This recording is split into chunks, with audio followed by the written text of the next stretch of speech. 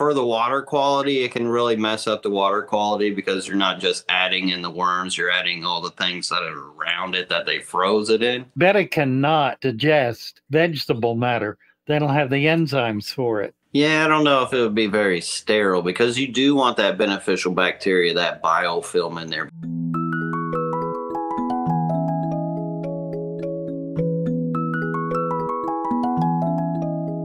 Do bettas like frozen dried bloodworms? I personally don't use it. You never know, like for the water quality, it can really mess up the water quality because you're not just adding in the worms, you're adding all the things that are around it that they froze it in, which can do some damage or at least cloud up your water over time if you're not properly doing water changes or filtering. But as far as the fish, they like to eat it. If it's your only option, it's a decent option. If you can get live food, of course, that's always better, but... Or frozen. Frozen's probably a little better. Yeah, it's not a bad food for them. If they eat it, they seem like they like it. I mean, that will tell you everything you really need to know. And it really has got more nutrient than a flake would for a betta. Oh, yeah. The betta cannot digest vegetable matter. They don't have the enzymes for it. Okay. So they'll eat it because they're hungry, but they poop it out. It doesn't provide any food value for them. I've never been a fan of flake food ever. Oh, I know.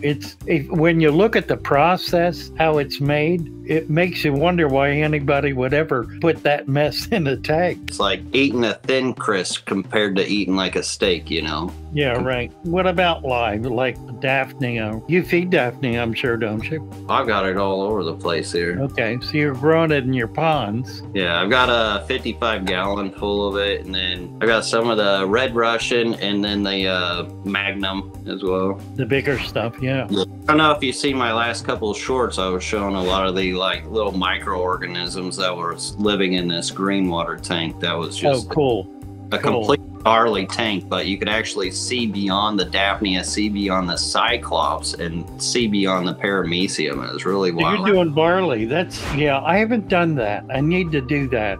You've been down to the co-op, haven't you? I have. I've been to the co-op a few times. Yeah.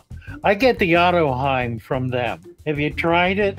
I don't think I've ever heard of it. It's a Japanese import. They have it. They've got it in like 2-pound bags, and it comes in 15 different grades. You can get it everything from powder to a BB-sized pellet. Oh, that's nice. But get a bag and try it. Is it? What color is it? What color is it? Yeah. Brown, I think. Brown, yeah. See, that's the only thing. Like, I know that food's so healthy for your fish, but when you've got so many aquariums like I do, the thing that helps me with the tetracolor tropical granules is it is bright orange. So if I'm overfeeding, I'm able to see it. But if it's like brown or some neutral color, then it can blend into the aquarium. I may not be able to see it until fungus takes over or it'll cloud up the water for me. Yeah, I think what happens is they eat it. So yeah, I mean, sometimes. It's really hard to overfeed. When you're guesstimating feeding 300 tanks a day. Whoa. Oh, yeah, I hear you. I mean, and you switch it up on yourself quite often. You know, you got to be careful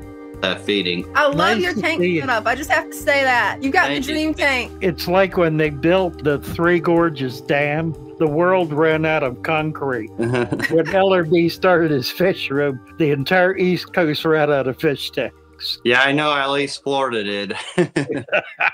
It's true. Any sick fish need to come out of the tank and be put in a hospital tank. LRB, tell us what a hospital tank is. That's an extra tank. What? How does it get very good? So the way it always works for me is it ends up being an extra tank. Yeah, exactly. How do you set up a hospital tank? So if I were to set up a hospital tank, I would probably try to keep it as much bare bottom as possible. So like little sand, just maybe a sprinkle so he's not spooked off of his reflection. You don't want that. Yeah. Or you can paint the bottom of your tank. Comfortability is what it's all about for that hospital tank. So try to get some floating plants and make sure that they don't have any stress factors around them. That way, when they are healing, they can actually like feel calm and able to do so. I'm glad you said that. I've been pushing so hard for hospital tanks because I've been wanting people to understand that they need to maintain something that's as sterile as possible. Yeah, I don't know if it would be very sterile, because you do want that beneficial bacteria, that biofilm in there, because that goes a long way with their comfortability, with their skin coats especially. Because some of that medicine is really harsh on their skin coats. Right. But some of that medicine also doesn't work as strong, like say with bacterial infections. If you've got a buttload of beneficial bacteria in there, those antibacterial medicines, it's hard to counterbalance. So I mean, like everything, there's a balance in between, you know. So I guess it really depends on what you're trying to do. Yeah, I guess it kind of depends, but I wouldn't say I would keep a hospital tank with a buttload of beneficial bacteria, because usually hospital tanks, they don't even usually have filters. They tell you to turn the filter off, the dosing, because that filter is gonna clean out that medicine. Yeah, that's true. And the reality is, once you put the fish in there, just the fish alone introduces microculture that's on its skin, and whatever water drips into it from the net. So, you know, you're essentially polluting the tank just by putting something in it. Yeah, I wouldn't really call it polluting. I would call that more seasoning the tank, because you do want your tank to be seasoned. You know, you don't put them in too sterile of an environment, especially if they're coming from a mature tank, because that sterility could have a lot of effect on their immunity. Thank you so much for coming. It's wonderful to see you. Yeah, too. Enjoyed having the chance. I love your tank. Yeah, thank you. And hopefully we can do this again someday. Absolutely. Look forward to it. People love to see a father fish LRB live stream one day. I know. Well, we all That'd be awesome. I'm certainly up for it. You bet. Well, let me know. You school me every time we get together. So well, schooling each other, really. We should all be able to school each other and listen to each other. Right. Amen. It isn't about who knows what over what, because there's so many ways to keep in this aquarium hobby that it needs to be talked about, you know? Right. Love you. All right. Love you guys too. Thank you so much. I'll see you. Bye for now.